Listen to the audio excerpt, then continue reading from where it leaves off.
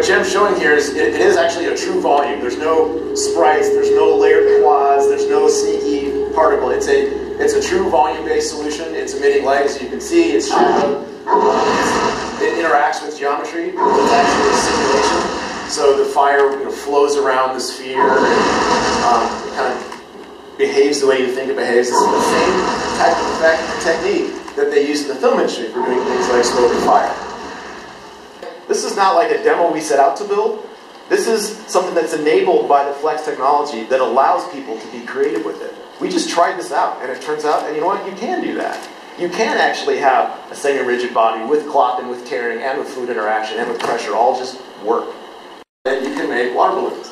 It all just kind of works. These are really complex problems, and having some core fundamental technology that can allow this level of cross-simulation interplay and this level of realism is just, it's pretty cool stuff. Pretty exciting stuff. So I can't wait to see what folks are going to do with this next year. Pretty awesome. So this is Flex. This is one of the first technologies we're announcing, again, coming to PhysX next year.